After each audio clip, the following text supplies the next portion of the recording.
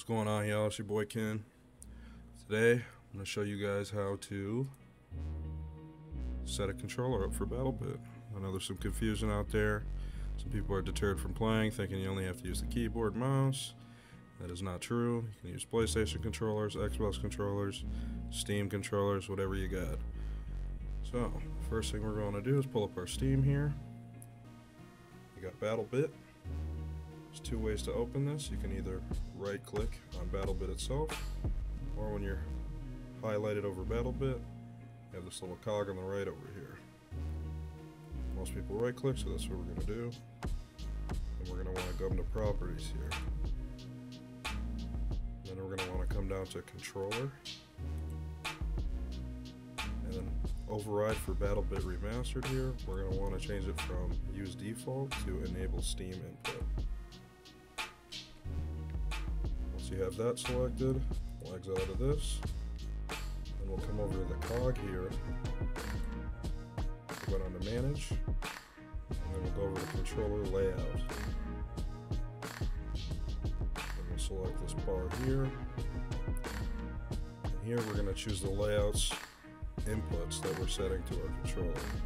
Easiest way to do this, rather than mapping them by yourself or anything like that, let's go to the community layouts here. I'm using a new generation Xbox controller, so this is what I used here. This is probably what you want to use if you're using the same thing. There's all sorts of options in here for different controller layouts I can fix, kind of figure out what works best for you and what you're used to. Just click that for me.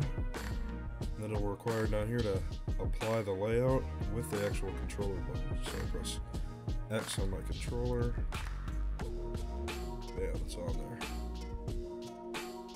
Just exit out. Then we'll shoot over to the game, and I will show you that it works. Alright, so when we're in our game here, to test out if your controls are working, you can kind of move the right stick around and it'll move around. We want to still use your mouse here, go to the shooting range. Now this little window is going to pop up. It's going to require you to understand, do not use a controller yet.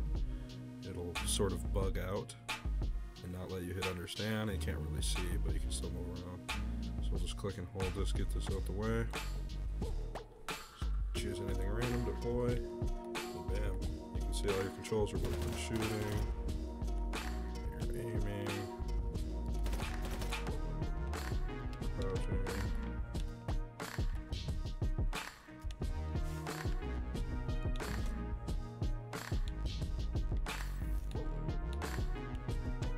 Keypad buttons are working.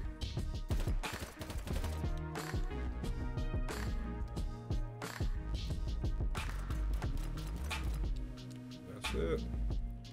Be able to use a controller in Battlebit.